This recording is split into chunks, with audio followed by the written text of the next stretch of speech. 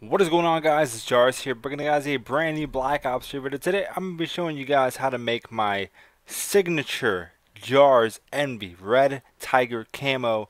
This camo was, I think, called Blood something from Black Ops 2. I don't really know, but I decided to make it in this game, and no one runs this. Like, this is one of a kind, bro. Like, no one uses this. If anyone uses this combination of red hex and this like pattern thing, it's from me. Yeah. So let's show you guys what you guys are gonna need is red hex, obviously. So pretty much red hex is normal. And then when you don't have that, paint job doesn't look that good without it, so you're gonna need it. I'm gonna show you guys how to do the patterns and all that. A lot of people have been telling me to do this video because they want this camo and stuff, and yeah, so I'm gonna show you guys how to do it. So pretty much just have red hex and have access to the paint shop. Some people don't have access to paint shop because they get banned from it. I don't know how that happens, but I heard a few people that got banned from it. So alright, so we're gonna go to M8. I think I have another slot, right? So we have one more slot. So let's open this shit up. I've never done a video like this, but I say fuck it because you guys are asking for it, man. I'm streaming every day. You guys are saying to make a tutorial, so fuck it. I'm gonna make a tutorial. So just find the red that works for you. I'm pretty sure it's this red that matches the red hex perfectly. So we'll put that on. What pattern did I use? I think it's this one right here. Let me see. I haven't made that camo in a minute. I made that shit so quick too. It was so random. I think it's this one right here. So you're gonna want to have this one and then make another one and put it in black, so it's black and white. And then yeah, so you just kind of just spread it out around the gun, like kind of cool. I don't look, just make it look cool, you know what I mean? Don't have it too like, don't have it too big or too small, like a medium size, and try to put one under another like that.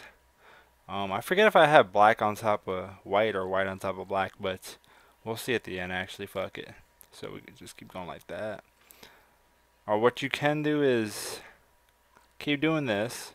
Just copy and paste. Put it around the gun and shit.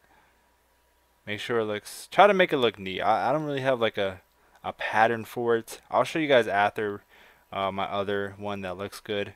But yeah, see, it's starting to make the form of that.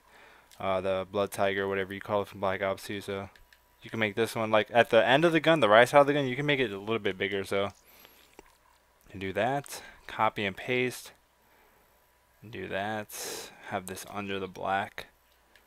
I guess don't try to like. I'll show you in a second. Hold up. So you don't want it to. You need to like spin it in circles and stuff. You don't want one on top of another at the same angle. So say if I take this black one and I put it here like that, I don't want a white one on top of it. You know what I mean? Just like take a white one, put it next. Don't put it like the same angle. Like spin it around so it looks different, and then put it behind it like that. What I did with my other one, I made like a white one really big at the end of the gun. I just thought that looked cool. So then you take a black, put it like at right here, and then you need more black a little bit on the top. Try to fill out the gun. Put it like that, and I think that looks pretty good, to be honest. That looks not as good as this one, I think, but they're pretty much the same shit, you know what I mean? Just get the pattern flowing, and then yeah, we'll put this one on, and that's it right there, friends. And then also, if the red kind of looks off to you, like right here, you need a darker red, but light red doesn't look that bad either. Actually, I might have made a better one, who knows? Like that.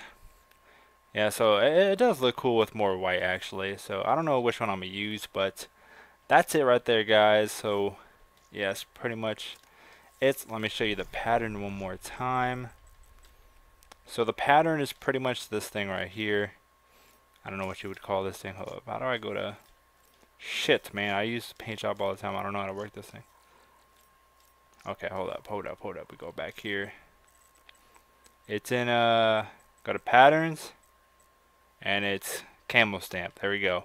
So that's right there. I mean, you could try other stuff if you like, but that's the one I used, and that's pretty much the camo there. So I don't know if you guys like my other camos. Let me show you guys before I end the video. The other combination that I used on stream was this one. I don't know if you guys want me to do a tutorial on that. Also, I did a dark matter with haptic. That's another combination right there. So yeah, that's pretty much it. If you guys enjoyed the video, for the people asking, this is for you guys. Always coming out of my stream just asking for this video. So that's pretty much it.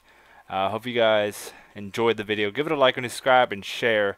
And also send me screenshots of you making this camo with red hex and everything on Twitter.